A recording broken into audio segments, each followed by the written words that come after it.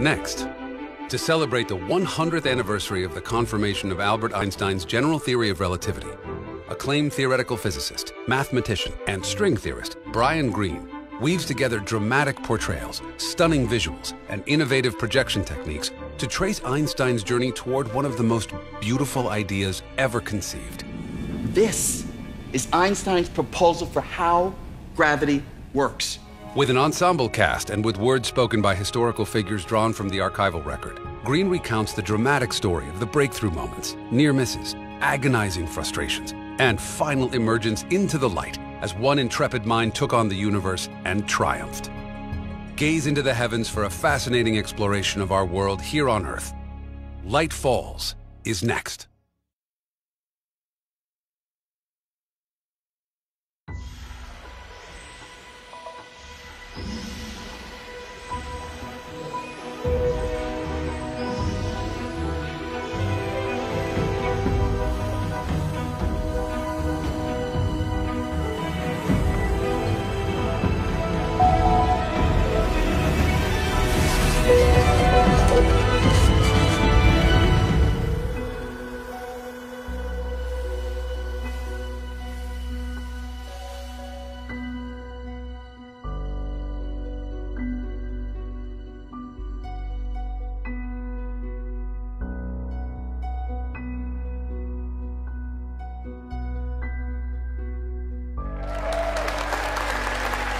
Good evening. Thank you. Thank you very much. During the solar eclipse of May 29, 1919, two research teams took some of the most famous of all astronomical photographs. Photographs that are revered not for their beauty, but rather for the remarkable story they tell. Because those photographs, taken 100 years ago today, provided the first confirmation of Albert Einstein's most far-reaching discovery, the General Theory of Relativity. And with such a momentous anniversary upon us, I know that you all have been busily planning your own relativity parties and celebrations, which is great. So thank you all for taking time out from your own festivities to join us here tonight.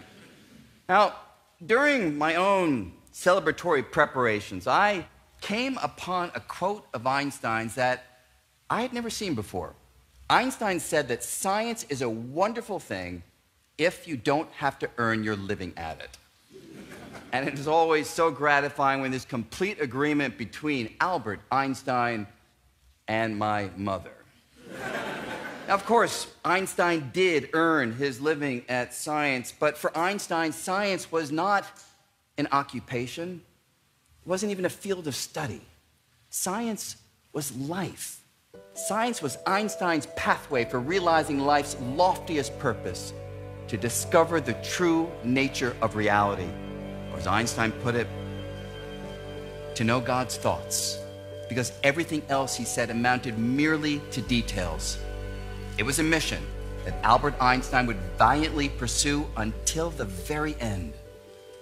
On April 17, 1955, Albert Einstein experienced a painful tightening in his chest. He was admitted to Princeton Hospital where the doctors recommended surgery for what appeared to be a ruptured aortic artery. Einstein refused. It is tasteless to prolong life artificially. I have done my share. It is time to go. I will do it elegantly. As he lay in the hospital bed, Einstein reached for his notebook in the hope that he might yet complete his life's work, complete the leg of a journey he had been marching along for 30 years, complete what he called the unified theory, a theory that promised to stitch our understanding of all of nature's forces into a single mathematical tapestry.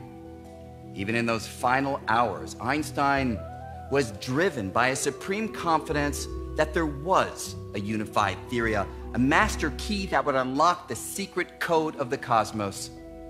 It was a confidence radiating from a mind that had an uncanny, almost supernatural ability to meld with the natural world, a mind that nature herself had seduced some 70 years earlier. When Albert was 4, maybe 5 years old, he lay sick in bed, and to cheer up his young son, his father, Hermann Einstein, brought the boy a compass. And as young Albert Einstein twisted and turned and examined the compass and saw that the needle was mysteriously but reliably nudged northward, his hands grew cold. He trembled. That this needle behaved in such a determined way did not at all fit with the nature of events, of effects connected with direct touch. I can still remember, or at least I believe I can remember, that this experience made a profound impression on me. Something deeply hidden had to be behind things. The boy could feel the power of an unseen force, shaping and molding and controlling experience. Filled him with awe, tinged with terror. Beneath perception, reality was guided by nature's hidden hand, and it was a hand that Albert Einstein would spend a lifetime yearning to grasp. Until he was 8 years old, Albert Einstein attended a German Catholic school, a fine tradition for good Jewish boys. He then transferred to the Leopold Gymnasium until he was 15, followed by a year of high school in Switzerland. Now, legend has it that Einstein was a poor student. After all, a version of that legend goes, one of Einstein's high school report cards shows his grade in mathematics plummeting from a 1, the highest in the fall, all the way down to a 6, the lowest in the spring. And we all love these stories, right? We soak them up, relieved to learn that even Albert Einstein began life ordinary. But there is always more to it. In this case, between those two terms, Einstein's high school, well, they changed their evaluation scale, making a 1 the lowest and a 6 the highest. You know, the old reverse the grading system trick to confuse future historians. Fact is, Einstein was the kind of kid who today would be nicknamed Einstein. By the time he was 15, he'd mastered differential and integral calculus. So if little Johnny fails math, he's not just like Einstein. But what is true, and emphatically so, is that Einstein had a deep disdain for authority, for rote learning, for any kind of institutional power. Though the child of entirely irreligious Jewish parents, I came to a deep religiousness, which, however, abruptly ended at the age of 12. Through the reading of popular scientific books, I soon realized that much in the stories of the Bible could not be true. The consequence was a positively fanatic orgy of free thinking, coupled with the impression that youth is being intentionally deceived by the state through lies. It was a crushing impression. Mistrust of every kind of authority grew out of the experience. An attitude which never again left me. It was an attitude that would fuel a fiercely independent engagement with the world. Einstein would learn on his own schedule. He'd study on his own timetable, and he would determine what was worthy of his attention. The only thing that interferes with my learning is my education. I played the truant a great deal. At home, I studied the masters of theoretical physics with religious zeal. Maxwell, Helmholtz, Boltzmann, Kirchhoff, Mach, Lorentz. These were Einstein's teachers. And when it came to studying for exams, well, Einstein would simply borrow the meticulous notes of his classmate, Marcel Grossman, and he'd generally scrape by. You see, Einstein had no desire for the usual accolades that motivated his fellow students, and he could not hide his contempt for rigid courses that covered the same old mandated material. Kind of makes me wonder what he'd think about the Common Core. Head of the physics department at the Zurich Polytechnic was Heinrich Weber. And during Einstein's first couple of years there, Weber gave a number of outstanding lecture courses and so had earned Einstein's admiration. But as Einstein's classmate Louis Kohlroas noted, that admiration quickly faded. We waited in vain for a presentation of Maxwell's theory. Referring to James Clerk Maxwell's new synthesis of electricity and magnetism, which Weber had apparently decided not to cover. Einstein, above all, was disappointed. And that disappointment, it ran deep. A few years earlier, when Einstein was 16, he had read popular accounts of Maxwell's theory that left him puzzled, not because the books were unclear. Quite the contrary.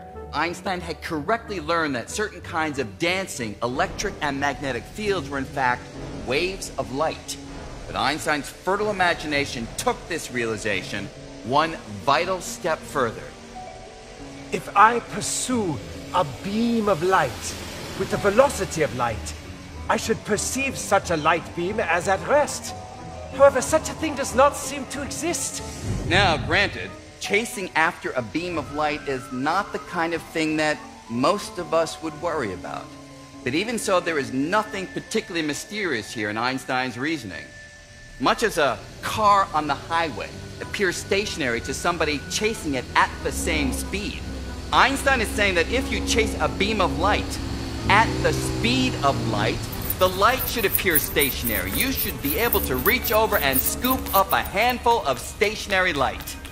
But the thing is, none of you have ever held a handful of stationary light. And that's not like some weird coincidence shared by everyone who's come out for tonight's program. No one has ever held a handful of stationary light. And it was this seeming tension between the behavior of light and logical, intuitive understanding of motion that had been gnawing at Einstein. So he'd eagerly been awaiting Weber to present the math describing light. And when Weber decided that there were other, more important things to cover, Einstein scoffed, and from then on referred to his teacher as Herr Weber instead of the respectful Herr Professor Weber. You're a very clever boy, Einstein, an extremely clever boy, but you have one great fault. You'll never let yourself be told anything. Weber proceeded to reject one proposal after another which Einstein submitted for his final diploma requirement.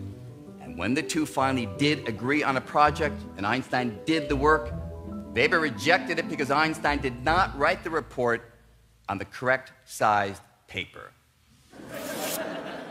Hate it when that happens.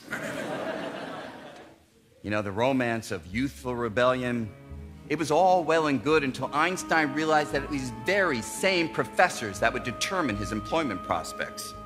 Einstein graduates in July 1900 with the less than stellar teaching diploma and sets about finding an academic job. He sends dozens of letters of inquiry, but rarely even receives a response.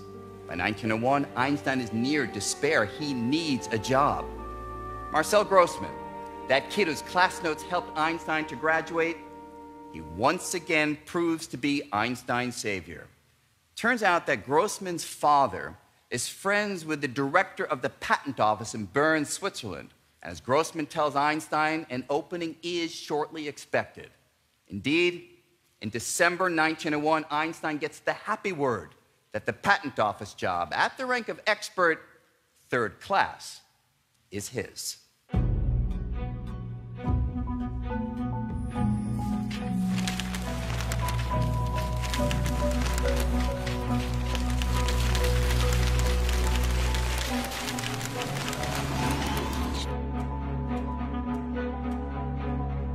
It is now May 1905. Albert Einstein has been working at the patent office for nearly 4 years, and it is a busy and exciting time as the full potential of technology that harnesses electricity is beginning to emerge. And one fascination sweeping across Europe and reflected in the patent applications has to do with the synchronization of clocks. You see, in the old days, if a clock in Berlin and another in Bern were somewhat out of sync, no one much cared, right? Communication was just too slow for it to matter. But with the rise of the telegraph, distant locations are now becoming linked. So noon in Berlin and noon in Bern, they need to mean the same thing. And as railroads make the links yet more tangible, clock synchronization becomes yet more urgent as trains originating at distant locations, they need to adhere to the same track schedules. Scores of patent applications propose clock synchronization schemes, and it is up to Albert Einstein to determine if any of them have a shot of working. Now, within this immersion in clocks and synchronization, Einstein continues to ruminate on light and its speed, and it proves a potent mix. There's no way Einstein could have known it, but the solution to his decade-long puzzle about why we don't see stationary light, the solution to that puzzle is now just weeks away. I spent almost a year in vain trying to modify the ideas of Lorentz in the hopes of resolving the problem. By chance, a friend of mine in Bern, Michele Besso, helped me out. It was a beautiful day when I visited with this problem. I started the conversation in the following way. Recently, I've been working on a difficult problem. Today, I come here to battle against the problem with you. We discussed every aspect of the problem. Then suddenly, I understood where the key to the problem lay. Einstein left, and as he described it, a storm broke out in his mind. Light, electricity, magnetism, waves, frequency, motion, velocity, clocks, contraction, trains, transformation, simultaneity, synchronicity, space, time. The next day I came back to Besso and I said to him, without even saying hello, "Thank you, I have completely solved the problem." In the span of 5 frenzied weeks, the special theory of relativity is complete. And what Einstein finds is, by any conventional reasoning, utterly ludicrous. But a century of experiments have shown that Einstein was right and conventional reasoning dead wrong. The discovery hinged on an approach that future generations would label vintage Einstein. Look at something that everybody else has been staring at for decades, maybe even centuries, peel away all of the hidden assumptions, and see it differently. In this case, here's how this all played out. Everyone had long assumed that our intuition, our understanding of motion, remains valid even at speeds far greater than any we've ever directly experienced. Einstein challenged this. Sure, you can chase after a car, making its speed from your perspective appear to slow down or even appear motionless. But when the speeds are as enormous as the speed of light, Einstein said that this reasoning is completely wrong. Instead, he found that regardless of how quickly you chase after a beam of light, the light speed from your perspective will not slow down one iota. The light will continue to race away from you at exactly the same speed, because the speed of light never changes. The speed of light is constant. And that's why no one has ever caught up with a beam of light. And that's why no one has ever held a handful of stationary light. Puzzle solved. Or perhaps I really should say puzzle shifted, because the new puzzle is, how could light speed behave in such a crazy way? Well, think about speed for a moment. What is it? It's a measure of how far you go compared to how long it takes you to get there. So it's a measure of distance, space, divided by duration, time. So when Einstein said that the speed of light is constant, that the speed of light behaves weirdly, he was actually saying that space and time behave weirdly. And that's what set off the storm in his mind. He realized that space and time execute a fluid choreography in which they adjust themselves in tandem to keep the speed of light fixed. And that's what makes this all such a big deal. I mean, no one would really care that much about some esoteric, strange feature of the speed of light. But strange features of space, strange features of time, yeah, that matters. That speaks to strange features of reality. And Einstein was able to work out those strange features of reality, and he did it with nothing more than high school algebra. He found that if you have 2 clocks, one stationary and the other moving, that time will elapse slower on the moving clock compared to the stationary one. And it's not just that the clock's inner mechanism is running slow. Einstein found that time itself is slowing down, so all processes in motion slow, from aging to thinking to twerking. And completing the dance, Einstein also found that space behaves weirdly. If you have a couple taxi cabs, one stationary and another that rushes by at high speed, you'll find that the height and the depth of the speeding taxi cab unchanged, but its length in the direction of motion will be shrunken. And were I to jump into that squeezed taxicab, you'd think I'd crave some legroom, but actually, relative to my new perspective, it's the rest of the world that's rushing by me, so the interior of the taxi appears ordinary. And it's the outside world that undergoes all these wondrous distortions. At everyday speeds, these effects are too small for us to notice. But if we routinely traveled near the speed of light, that's fast enough to go around the entire Earth 7 times in a single second. At those speeds, these effects, they would be obvious. We'd experience them all the time. But because we generally do not travel near the speed of light, it took the genius of Einstein to leap beyond everyday experience and figure this all out. Einstein completes his paper on special relativity in late June of 1905. And the presentation itself was peculiar.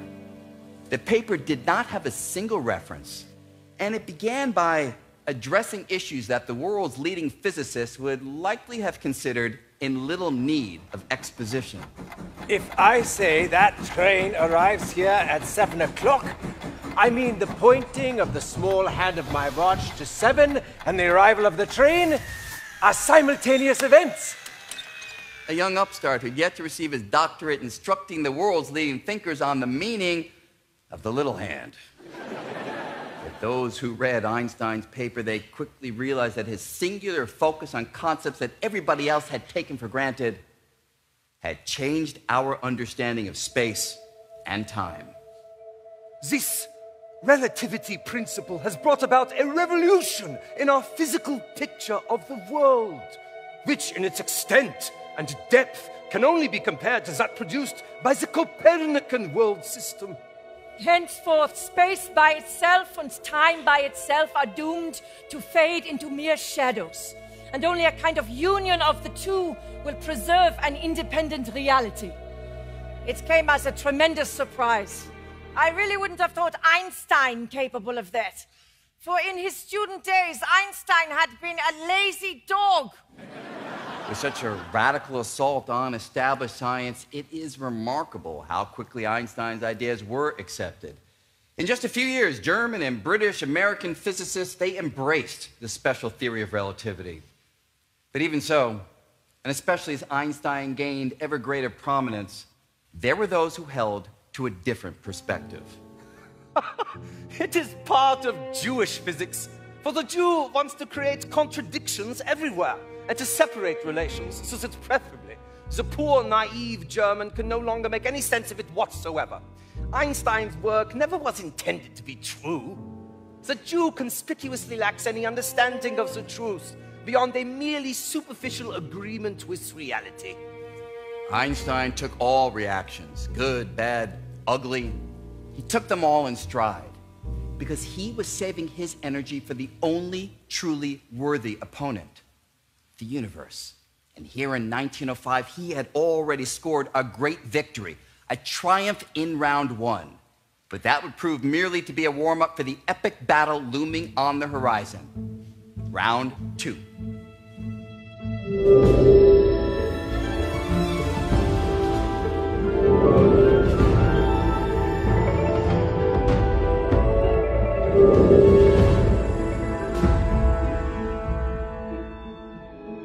You know, what happens in science, sometimes you resolve one problem only to open up a whole nother can of worms. And that is what happens with the discovery of special relativity. It surely does resolve the puzzle of light speed, of why we never see stationary light. But in the process, it reveals another puzzle to do with a different speed, the speed of gravity. In the late 1600s, Isaac Newton wrote down his famous universal law of gravity, which says that every object in the universe pulls on every other with a force that depends on 2 things: how big the objects are, their mass, and how far apart they are in space. And using the little mathematical version of that description, we can make predictions for the motion of moons, planets, comets, and it all works, which is great. The problem has to do with the speed with which gravity exerts its influence. Here's what I mean. Imagine that for some reason, and the details do not matter, the sun is plucked out of space. It's gone. Here's a question. How long will it take for us to learn that the sun has disappeared by the sky going dark? Well, how long does it take light to travel from the sun to the earth? About 8 minutes. Which means if the sun were to disappear right now, the earlier light it emitted will still be streaming toward the earth, still be streaming toward the earth, still streaming, and only 8 minutes later will the final light that the sun emitted blow by planet Earth, and the sky goes dark. By comparison, how long will it take for us to learn that the sun has disappeared by feeling it? I don't mean like feel it emotionally. I mean feel it physically. The sun keeps the earth in orbit, so if the sun disappears, our motion through space will change. But how long will it take for us to feel that change in our motion? Well, according to the equations of Isaac Newton, at the very moment that the sun disappears, its gravitational pull will also disappear, so we will be flung out of orbit immediately. Which means we will learn that the sun has disappeared by a change in gravity 8 minutes before we learn that it's disappeared through a change in light. Gravity going faster than light. That flew in the face of special relativity's dictum that nothing can go faster than the speed of light. What to do? Well, Einstein realizes he needs to resolve this problem with the speed of gravity. And to do that, he realizes he needs to get a handle on how gravity works. You see, the formula that Isaac Newton gave us describes the influence of gravity, but it does not tell us how gravity exerts that influence. I mean, how does the sun keep the earth in orbit? You say it's gravity, but there's no rope, no tether, no arm that reaches out. So by what mechanism does gravity exert its influence across the vacuum of empty space? This was a question that deeply troubled even Isaac Newton himself. It is inconceivable that inanimate brute matter should, without the mediation of something else, affect other matter without mutual contact. That gravity should be innate, so that one body may act upon another at a distance through a vacuum, is to me so great an absurdity that I believe no man who has in philosophical matters a competent faculty of thinking can ever fall into it.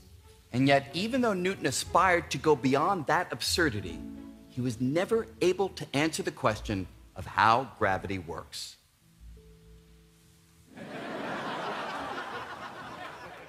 I leave that question to the consideration of the reader.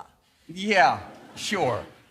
For the following 200 years, just about everybody who read that, they kept on reading. Here's where Einstein is different. He is motivated to figure out how gravity works, and one afternoon in the patent office, Einstein sees the way forward. In 1907, I was preparing a summary of the results of the Special Theory of Relativity for the Jahrbuch der Radioaktivität at the request of Stark, the editor of the journal. I was sitting in a chair in the patent office at Bern. Suddenly, an idea dawned on me. If a man falls from the roof of a house, he must not feel his weight himself. I was startled. It was the happiest thought of my life. The happiest thought of Albert Einstein's entire life is a man falling from the roof of a house. But the reason this thought made Einstein so happy is that within it, he could see the key to a generalized version of relativity that would embrace the force of gravity. Here's how I can think about it. Imagine that I am the guy who in just a moment Einstein will see falling from that roof. But just before that, I'm on the roof, standing on my bathroom scale. I look down at the scale and it reads 160 pounds. Then, with the scale Velcroed to my shoes, I jump. And as I'm falling, I again look down at the scale. What will it read now? Well, because the scale is falling right with me, I'm unable to press down upon it, so the reading on the scale will drop all the way to 0. By going into free fall, I feel weightless. And it's not just the scale. If I were to empty my pockets, everything will also fall right with me. So as I look over, it'll all be hovering right next to me, exactly as it would if there were no gravity. So in this sense, from my perspective, I have canceled gravity out. What about from your perspective? Watching this from the ground, well, you will surely say that there is gravity, right? It's what's pulling on me, causing me to fall faster and faster, causing me to accelerate downward. It's not as though one perspective is right and the other is wrong. Both perspectives are right, yours and mine. And therein lies the power. By putting the two perspectives together, Einstein realized that there is a profound connection between acceleration and gravity. You see accelerated motion, my falling faster and faster, and I see gravity being canceled. And this is one of the rare insights of Albert Einstein that you can verify at home, safely. All you need is a bottle of water. Water is spraying out of those holes because gravity is pulling on the water. But if we let the bottle drop, then from the water's perspective, gravity will be canceled, and so it should stop spraying out. And it does. Accelerated motion canceling out gravity. Now, the reverse is also true. Accelerated motion can masquerade as gravity. It can mock up a force that's indistinguishable from the pull of gravity. That room, it's in completely empty space, no gravity. And yet, if we turn on a couple of rocket boosters, making the room accelerate upward, everything inside feels pulled downward by a force that feels just like the pull of gravity. That feel like gravity? Big time. So the upshot is that with his happiest thought, Einstein realizes that he can seamlessly trade off accelerated motion and gravity. And this proves to be the vital leap forward, because understanding gravity, that was surely difficult.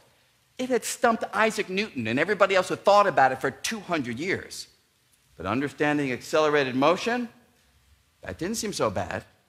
So Einstein sees accelerated motion as his newfound hammer for cracking the problem of gravity, figuring out how gravity works. And it would not take long for this strategy to bear fruit, to reveal a connection between gravity and another startling concept, the curvature of space and time.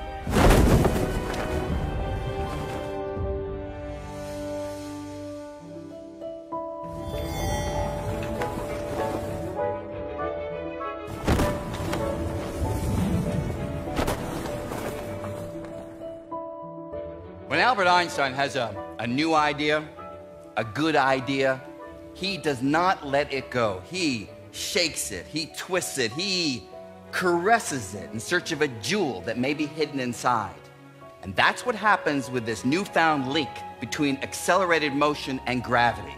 Einstein's mind returns again and again to images of people falling from roofs, rooms accelerating in empty space, or falling down toward the earth. And in the process, he realizes something profound.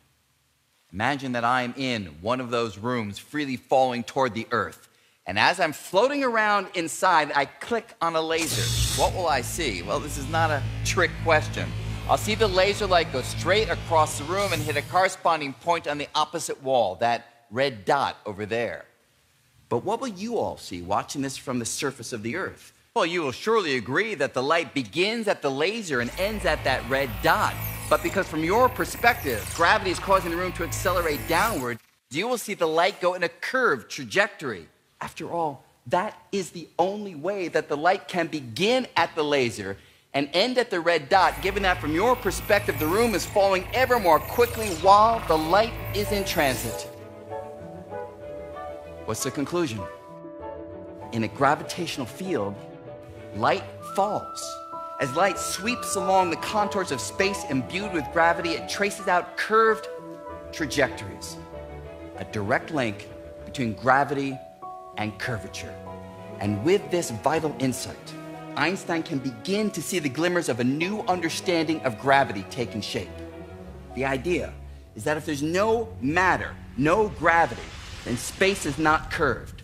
But if we bring in a massive body like the sun, then the environment, it responds.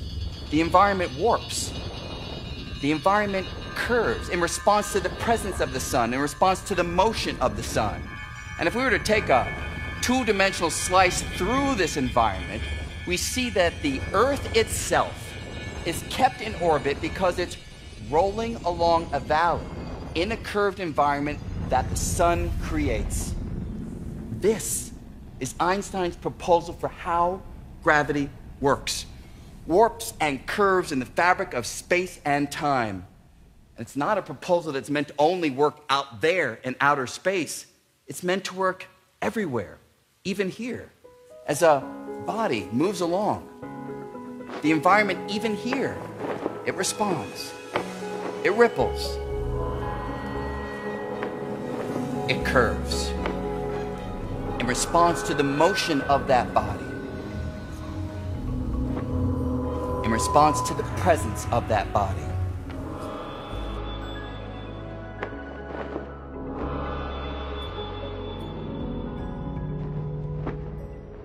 And it's an idea that also applies to me, right? Now look, I am not a particularly big dude.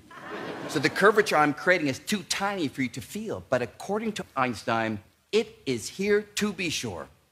As this is the essence of Einstein's proposal. And what a beautiful proposal it is. You and I, the Earth, the moon, the sun, we are all surfing along the warps and curves in space and time, sliding along its chutes and valleys. Yet, however striking the idea, Einstein realized that there is still a monumental challenge ahead. He needs to marry mathematical might to this spectacular imagery. He needed to come up with equations that will predict the precise shape and amount of curvature in response to any given amount of matter or energy in space. But even so, even with the daunting challenges ahead, for the very first time in his life, Albert Einstein can feel that he is touching the fingertips of nature's hidden hand.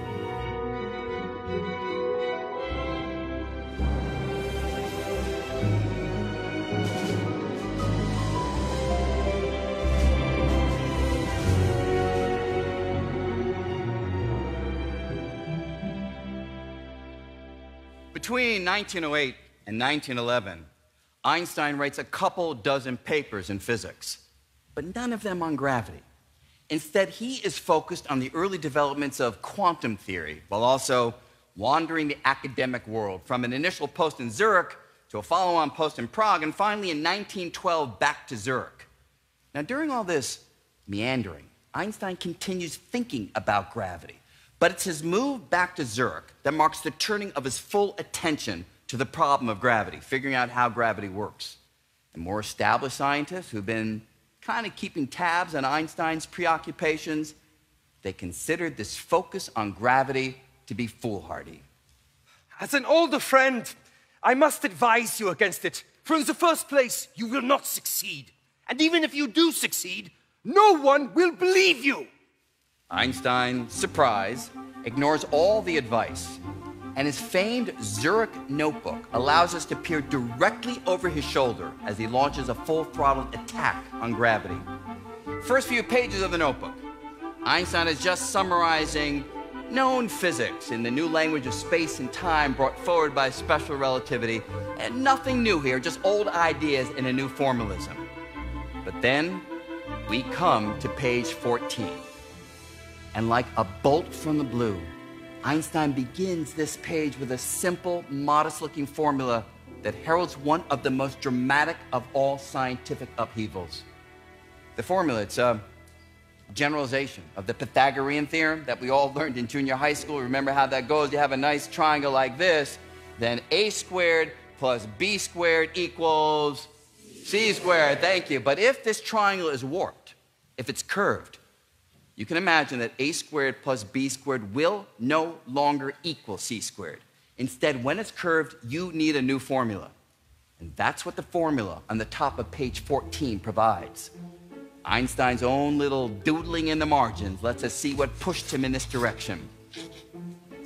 Grossman, Marcel Grossman, yeah, the very same kid whose class notes helped Einstein to graduate. The same kid whose father finagled a job for Einstein at the patent office. That kid is now a professor of mathematics at the Zurich Polytechnic. So when Einstein returns to Zurich, he decides to drop in on his old friend for a little casual advice on how to describe curvature mathematically. Grossman, you must help me, or I shall go crazy. Grossman obliged. I looked over the literature and soon discovered that the mathematical problem was already solved. The entire development followed the Gaussian theory of curved surfaces, which was the first systematical use of generalized coordinates. Riemann's achievement was the biggest. He showed how one can form a field of tensors, GIK, of the second differentiation rank.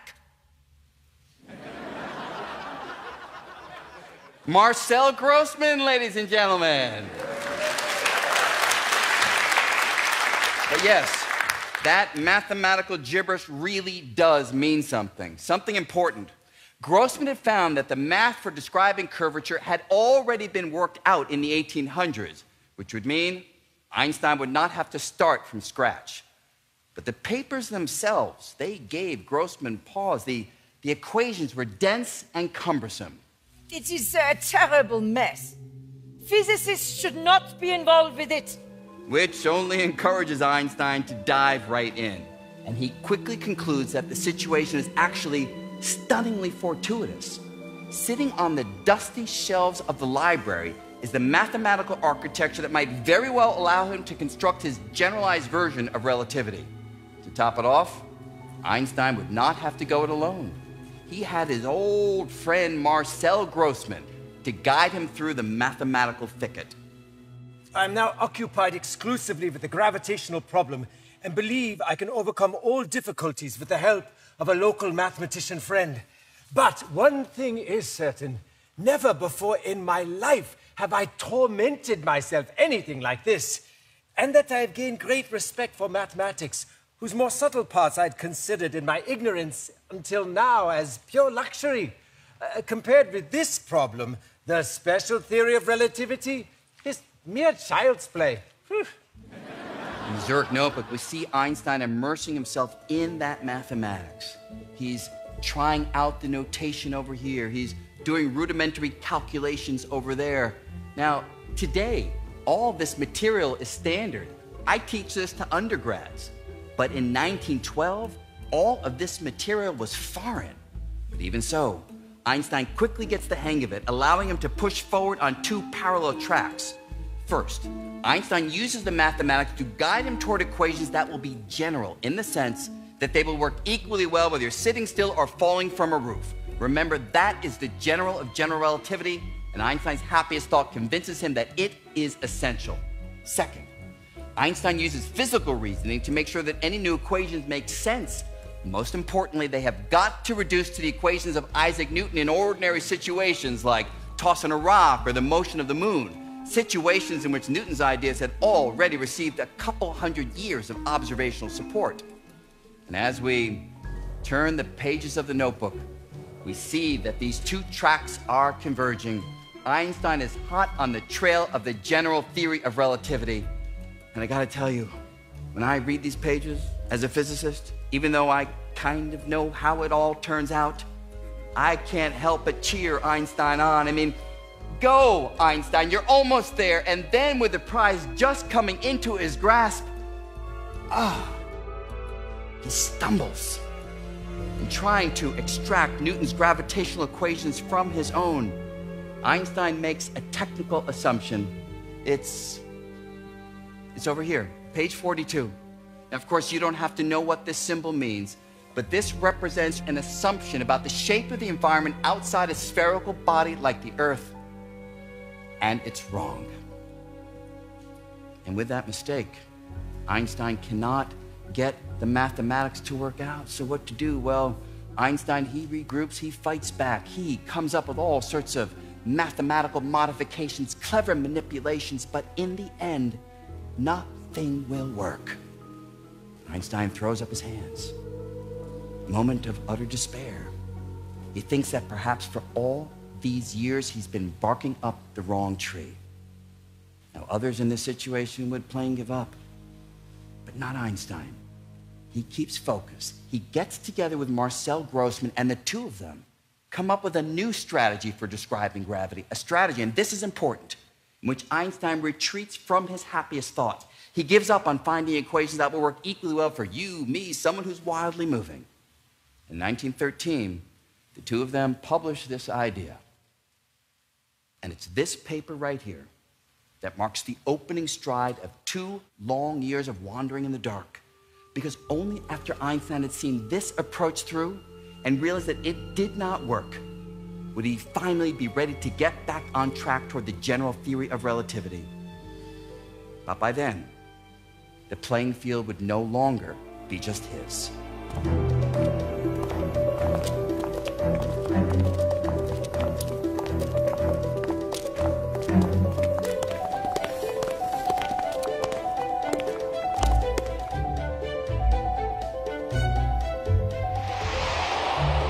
Einstein's big job offer comes in July of 1913.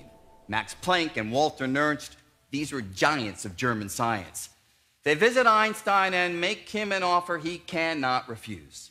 Move to Berlin, head up a new Institute of Physics, and become the youngest person ever to be inducted into the Prussian Academy of Sciences. In the spring of 1914, Einstein makes the move, and in Berlin, he continues to develop the idea that he and Grossman had published.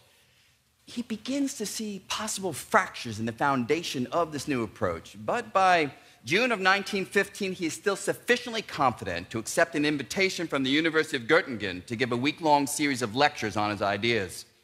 And in the audience for those lectures is the renowned mathematician David Hilbert. And Einstein's discussions with Hilbert, well, they please him no end. I was able to convince Hilbert of the General Theory of Relativity. He is a man of astonishing energy and independence. I am quite enchanted with Hilbert. Early 20th century bromance. But then things take a sharp turn. In October of 1915, Einstein realizes that he made a mistake in an earlier and pivotal calculation that completely and totally undermines his confidence in the approach that he and Grossman had published. 2 long, fruitless years. It finally convinces Einstein that he should not and he could not abandon his happiest thought, that it is absolutely imperative that any new accommodations of all perspectives, whether sitting still or freely falling or wildly moving, and so Einstein returns to the ideas that he had been developing toward the end of the Zurich notebook. Now, far greater facility with the mathematical methods. And as Einstein combines and recombines the metric and curvature tensors handed down to him by the deans of 19th century geometry, he reports on his progress in a series of lectures at the Prussian Academy. It's now Thursday, November 4, 1915. For the last 4 years, I have tried to establish a general theory of relativity on the assumption of the relativity of even non-uniform motion. Yeah, I actually believe that I discovered the only law of gravitation which was in line with a logically conceived general postulate of relativity. Einstein then describes the problems that beset his approach with Grossman and the impact it had on his perspective. For that reason, I completely lost trust in the field equations, and thus I went back to the requirement of a more general covariance. That's the technical term for equations that work regardless of how you are moving. Which I'd abandoned only with a heavy heart. Back then we had, in fact, already come quite close to the solution. Einstein concludes the lecture with equations that are tantalizingly close to fitting the bill, but he's not quite there and he knows it. And he pursues the math with the intensity of a lion stalking its prey. He writes to his son that he's so engrossed in his calculations that he sometimes forgets to eat. Now, in the midst of this intense intellectual focus, word trickles down to Einstein that David Hilbert has also found the flaws in Einstein's paper with Grossman and is throwing his hat into the ring seeking the correct resolution. Out of left field, Einstein realizes that there's a chance he might get scooped. Bromance on the rocks. Einstein immediately writes to Hilbert and lets him know that he'd already found those flaws and backs up the claim by sending Hilbert a copy of the presentation that he'd given a few days earlier at the Prussian Academy. With return post, I am sending you the correction to a paper in which I changed the gravitation equations after having myself noticed about 4 weeks ago that my method of proof was a fallacious one. My colleague Sommerfeld tells me you also have found a hair in my soup that has spoiled it entirely for you. I'm curious whether you will take kindly to this new solution. It is now Thursday, November 11, 1915. Einstein is again lecturing at the Prussian Academy, unleashing the full geometrical arsenal now under his command. But the pieces have yet to fully coalesce, and increasingly concerned about claiming the generalized theory as his own, Einstein sends a copy of that presentation to Hilbert. Hilbert's response knocks Einstein back on his heels. I have a solution to your great problem. I had first wanted to think through the physical implications further, but since you are so interested, I would like to lay out my theory in very great detail this coming Tuesday. That is, the day after tomorrow. You can arrive at 3 or 5:30. My wife and I would be very pleased if you would stay with us. P.S. As far as I understand your new paper, the solutions given by you are entirely different from mine. Einstein is freaked. He'd been working toward the generalized theory for nearly a decade. He had freely shared all of his thinking that June with Hilbert, and now Hilbert, racing him to the finish line, claims he's figured it all out. The very last thing that Einstein wants to do is go and meet with Hilbert and be lectured on a solution that he himself has almost completed, and possibly have to concede that Hilbert got there first. Your analysis interests me tremendously. The hints you gave in your postcards awaken the greatest of expectations. Nevertheless, I must refrain from traveling to Göttingen for the moment, and rather must wait patiently until I can study your system from the printed article. For I am tired out and plagued by stomach pains besides. During the following days, Einstein redoubles his effort, but with a shift in focus. He decides to target a long-standing problem in Newtonian gravity, having to do with the motion of the planet Mercury, realizing that if his new approach could shed light on this problem, it would be enormously convincing. The problem is that Mercury's orbit doesn't quite close on itself the way Newtonian gravity says that it should. Instead, the orbit shifts by a little bit each year, by about 1/10,000th of a degree. That comes to about 43 arc seconds over the course of a century. Now, astronomers had come up with all sorts of strained explanations for this, like the possibility of an undetected planet tugging on Mercury, but none of it was convincing. So Einstein decides to apply the equations he's been developing to Mercury's orbit. And when he finishes the calculation, Einstein stares at the page. The astonishment was not unlike what he felt as a young boy with a compass, because the calculations revealed that Mercury's orbit should shift by 43 arc seconds per century.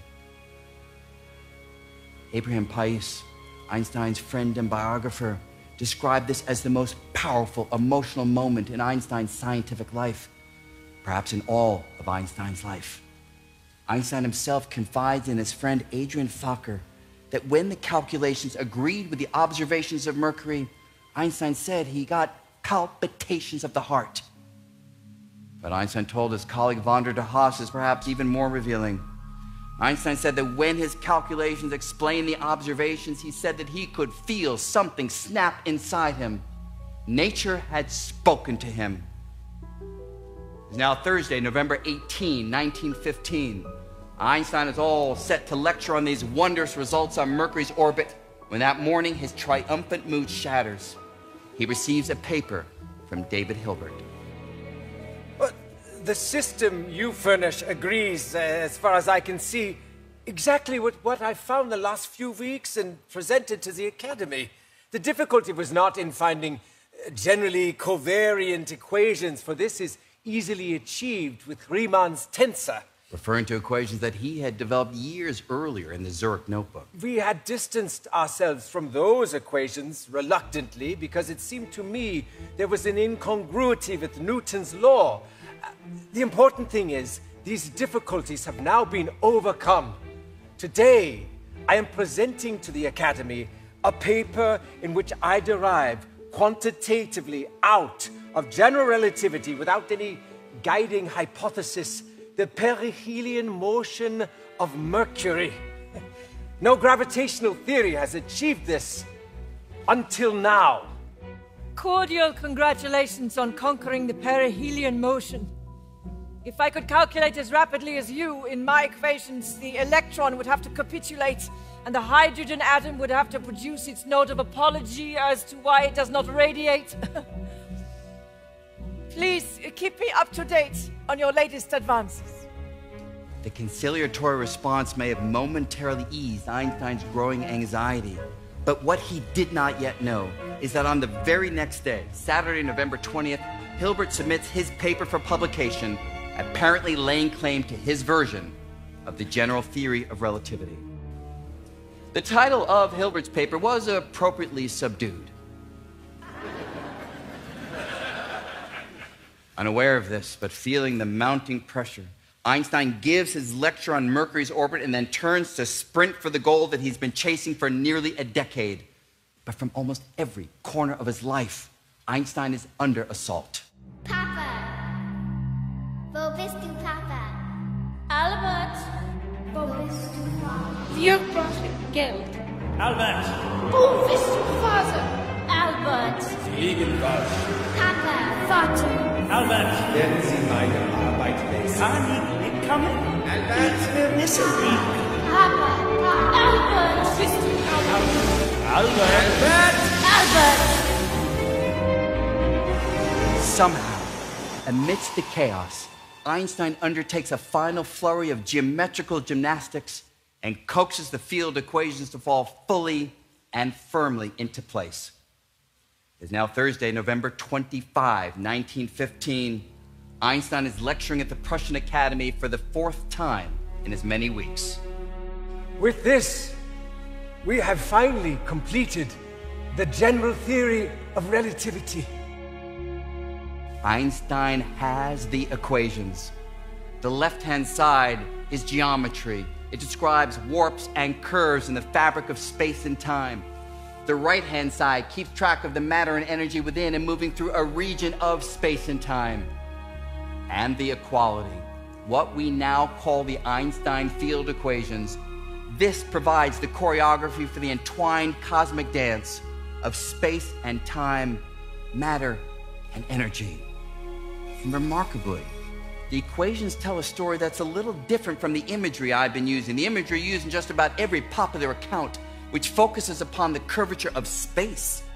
Because the math shows that time curves too, time warps, which means that clocks that are ever deeper in a gravitational field, they tick off time ever more slowly. In fact, in ordinary situations like tossing a cup, it is the warping of time that has the greatest impact on the resulting motion. And yet, for a body like the Earth, the size of that time warp, it's tiny. I mean, your heads are all generally a little higher up in Earth's gravitational field compared to your feet, which means your heads age a little more quickly than your feet, over the course of an average lifetime by about 100 billionths of a second. And yet, according to general relativity, that tiny time warp, that's why things fall. That's why you're anchored to your seats. Objects do not want to age. The math shows that things are drawn toward locations where time elapses more slowly. Who would have thought that the seemingly basic question asked by Isaac Newton 240 years earlier, how does gravity work, would result in such a dramatic upheaval in our understanding of reality?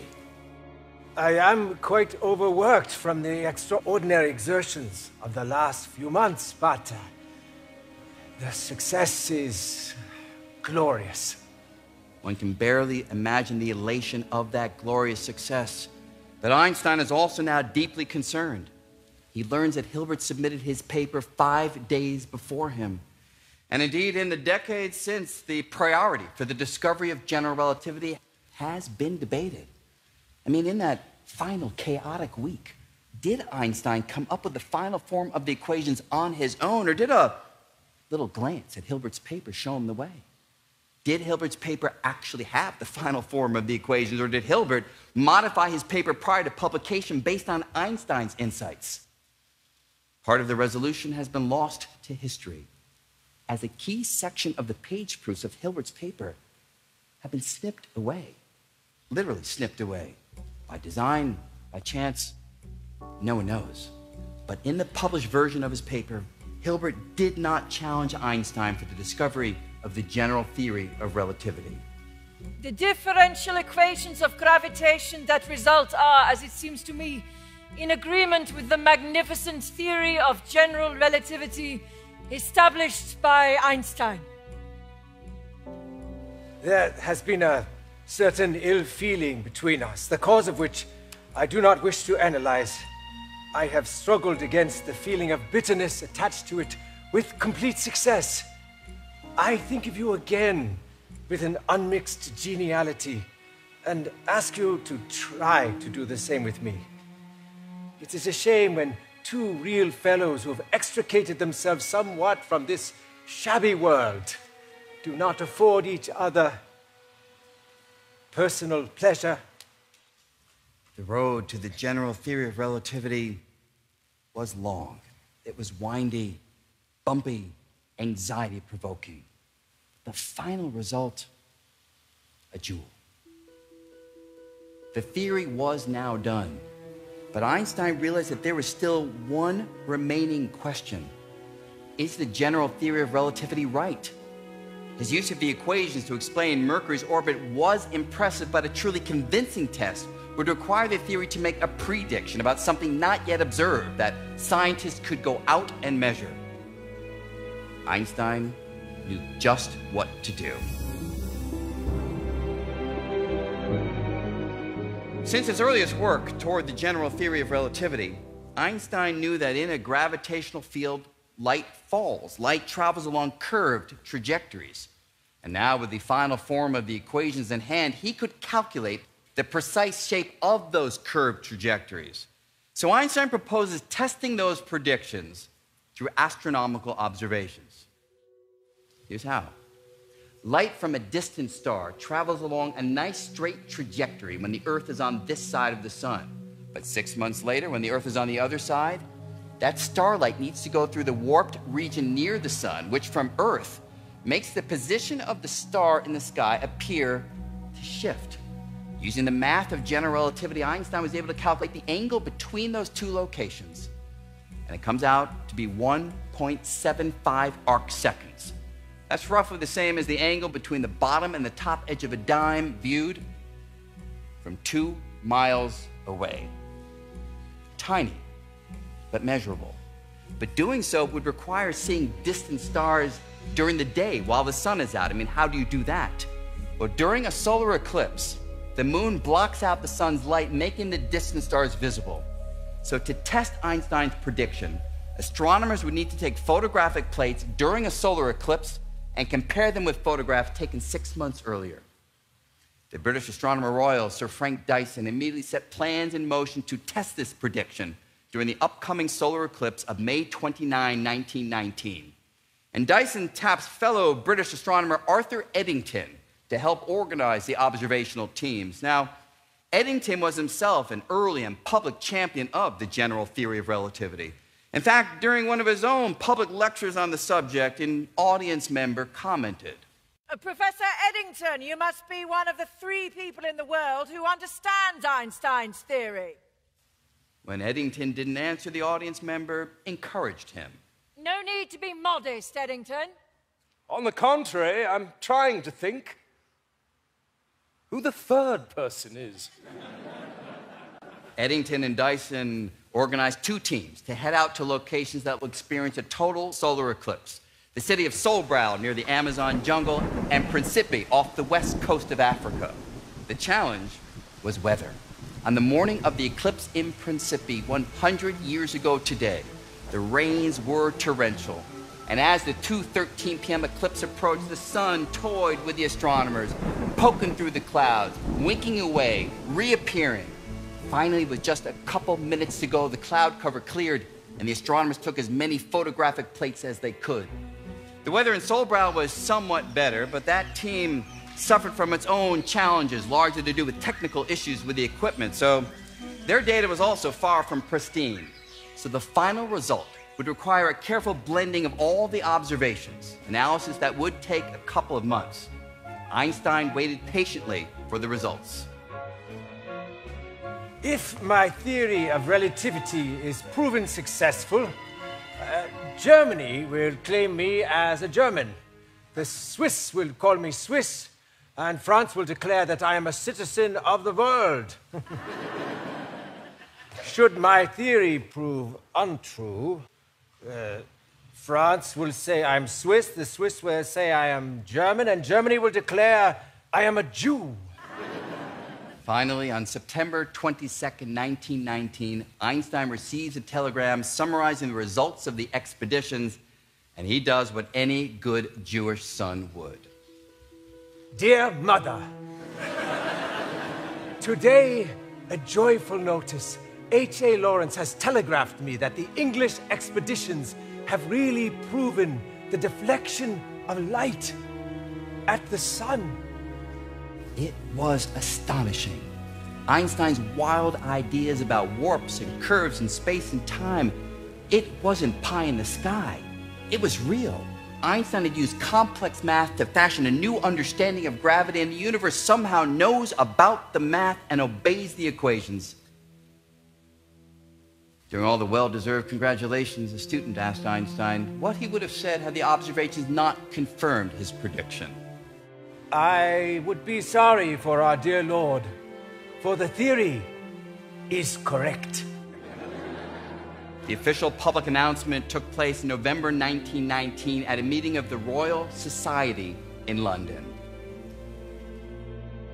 The results of the expeditions to Sobral and Principe leave little doubt that a deflection of light takes place in the neighborhood of the sun, and that it is of the amount demanded by Einstein's generalized theory of relativity. The Times of London, the New York Times, just about every other newspaper in the world picked up the story, and with the media frenzy, there was an intense public interest to learn about relativity, which catapulted Einstein virtually overnight into a revered figure worldwide.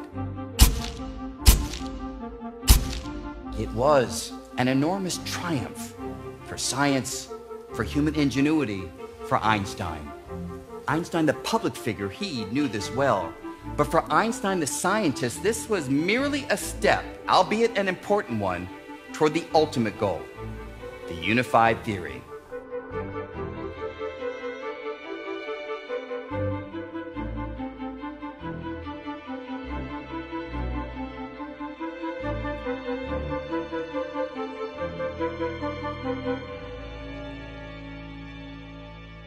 Einstein was the toast of the town.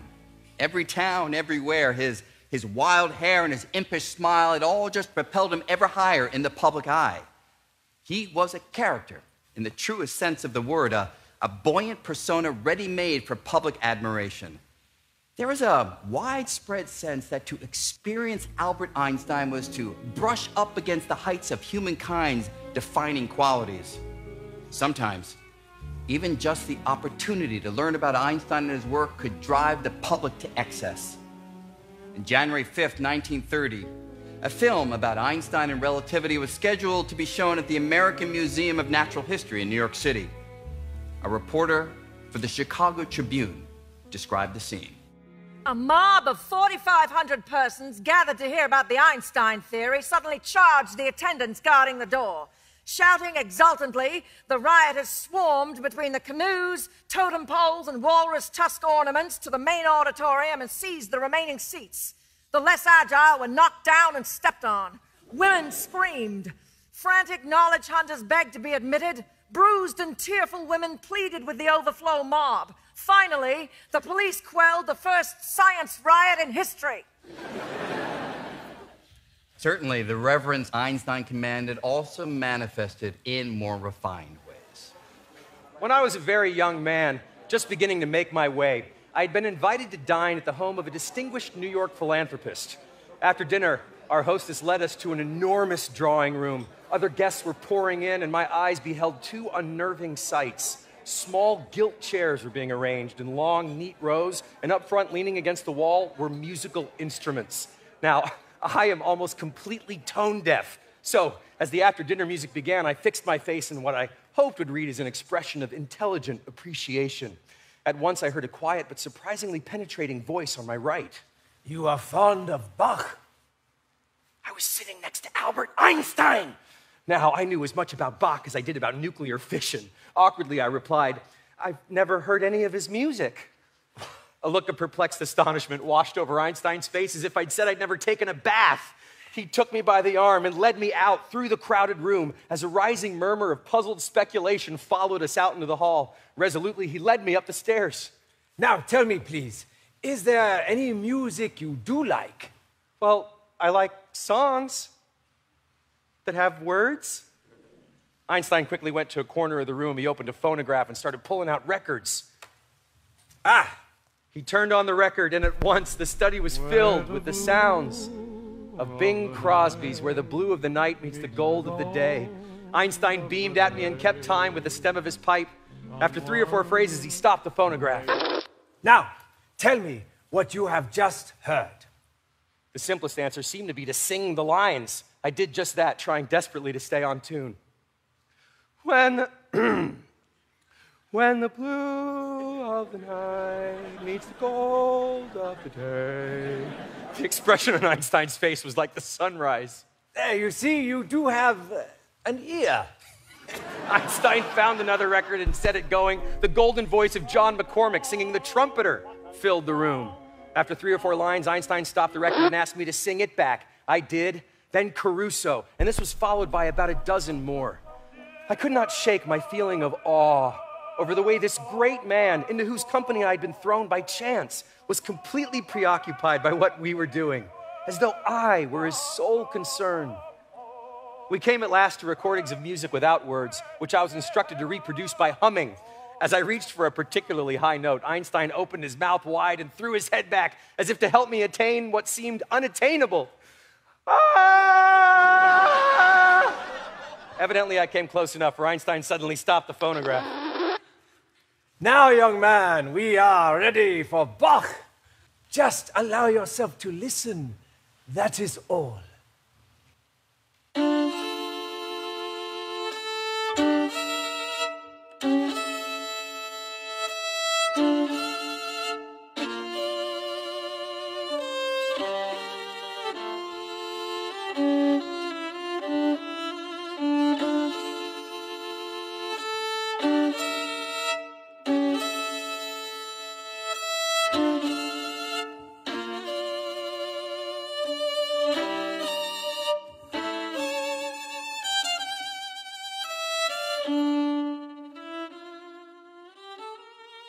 It was a glorious time. Einstein had heard the harmonies of nature, and with his precious generalized theory, had shared the music that was resonating in his mind with the world. And the world stood at the ready for Einstein's next move, which he promised would be the coveted unified theory. A theory that would embrace not just gravity, but all of nature's forces in a single coherent mathematical formalism. It would be the master equation underlying physical reality. Einstein finished his first paper on unification during a long boat trip to Egypt in 1923. And with his newly minted rock star status, that paper created quite a stir. In just a few years, Einstein realized that that paper was flawed, but by then he was already developing a new idea called distant parallelism. And journalists far and wide caught wind that that paper would be released toward the end of January 1929, and did they ever stoke the public's Einstein mania with breathless articles. And when the paper finally did appear, the London department store Selfridges pasted its pages in its storefront window, attracting these massive crowds, all straining to catch a glimpse of Einstein's latest breakthrough. And in New York, the Herald Tribune, calling Einstein a near mystic, publishes his paper in its entirety on the front page. Now, but only now, we know that the force which moves electrons in their ellipses around the atom is the same force which moves our Earth in its annual course around the sun, and the same force which brings us the rays of light and heat, which makes life possible on this planet. Wow. Thrilling. But in less than a year, Einstein realizes that that approach is flawed. By then, he's already developing other ideas widely covered, with the pattern repeating again and again. Einstein's never-failing inventiveness, as well as his tenacious energy in the pursuit of his target, blesses us with about one such theory per year, in which it is psychologically interesting that the current theory is usually regarded by its author for a while to be the definitive solution. I propose we greet each new theory with Einstein's new field theory is dead. Long live Einstein's new field theory. In 1933, Einstein makes the final academic move of his life. With the Nazis on the rise in Germany, Einstein accepts a position at the Institute for Advanced Study in Princeton, New Jersey. And ensconced in America, he continues his quest toward the unified theory, while also waging a relentless attack on quantum theory. 1935, Einstein writes one of his final papers of lasting significance on a curious feature of quantum mechanics in which supposedly two distant particles can influence each other instantaneously. Einstein called it spooky. Spooky action at a distance. He thought it was nonsense, bolstering his view that quantum theory could not be the final word, as its proponents had claimed, strengthening his conviction that the missing piece was a unified theory he was developing. Now, Einstein could have been right, but experiments, many done long after he died, showed that spooky action is real.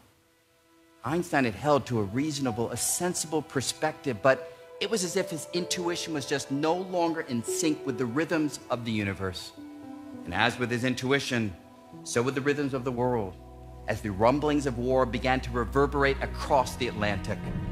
1939, Einstein is vacationing at Peconic Bay, Long Island, when he unexpectedly receives a visit from two colleagues who show him that recent results in atomic physics might be co-opted to build a weapon of ferocious energy.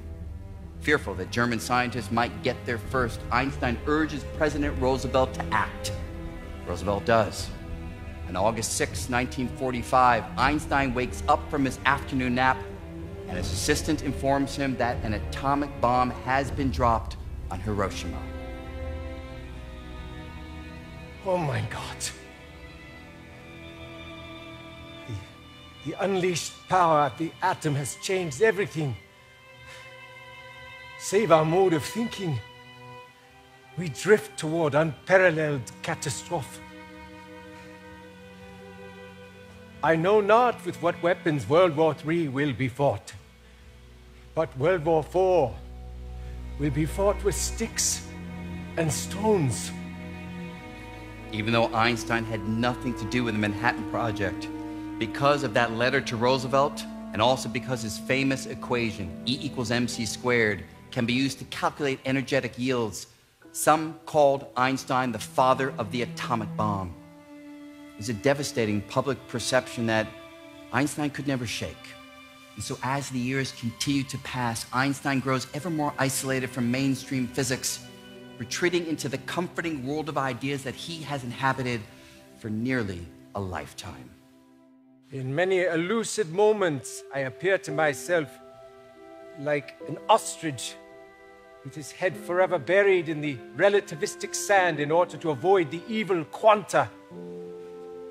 One builds creates a small world, and one feels miraculously great and important, just like a mole in its self-dug hole.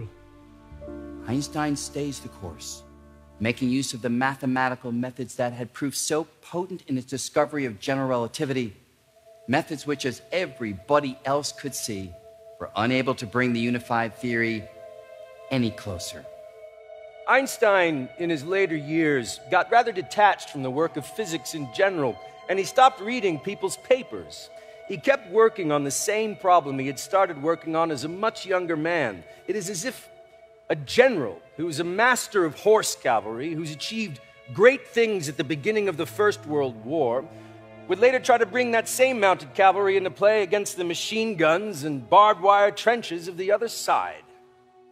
The public's fascination with Einstein, it continued unabated. But Einstein could feel, he could sense that the community of scientists no longer held his work in high regard. Niels Bohr, a friend and one of the founding fathers of quantum mechanics, lamented publicly that Einstein had turned to working on alchemy.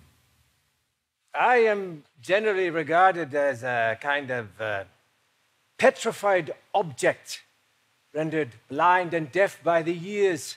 An old chap who is exhibited now and then mainly as a curiosity because he doesn't wear socks. It is a strange thing to be so widely known and yet to be so lonely. March 15th, 1955, Michele Besso. Remember, that's the friend who helped Einstein think through the special theory of relativity 50 years earlier. Besso dies.